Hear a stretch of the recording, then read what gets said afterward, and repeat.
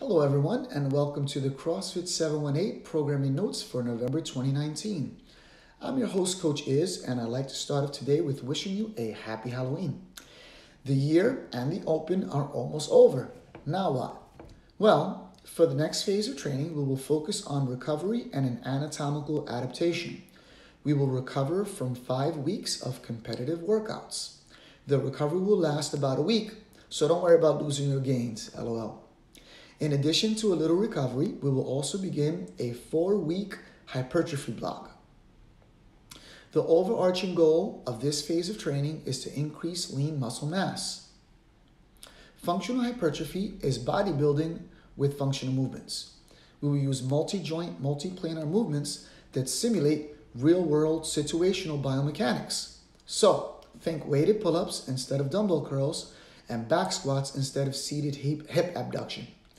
We will perform 4 sets of 8 to 15 reps with tempos and rests to ensure the dose response. For those of you wanting to put on some size, the next few weeks will give you that opportunity. If you're not into increasing lean muscle mass, rest assured that we will still work on improving energy systems. For this phase, we will see mixed aerobic pieces ranging in intensity 3 times per week.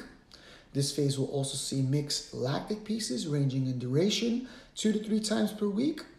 And finally, we will have 1 to 2 touches of monostructural alactic pieces ranging in duration 1 to 2 times per week. So, to recap, we will move into a 4-week anatomical adaptation block. The goal is to heal and recharge the batteries while increasing our lean muscle mass. With that, our general overview has come to a close. Of course, if you need it, I can share specifics with you individually.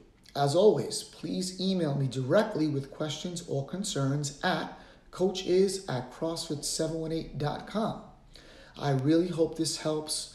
Thanks again for tuning in. We'll see you next month with more programming notes. Until then, happy wadding.